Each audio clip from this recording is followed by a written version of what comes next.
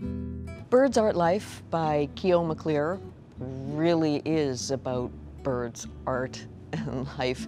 It is a gem of a book. Maclear attaches herself to a birder as a mentor in trying to get herself out of a creative rut.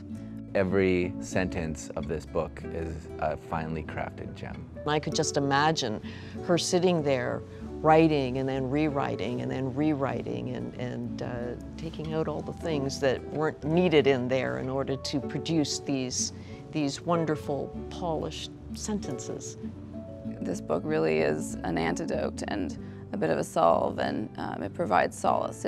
It's comforting in a way, although it's not always easy. You can open this book to any page, read any paragraph, and there's a really strong chance that that paragraph will captivate you and will have some statement about life on Earth that makes you go, huh.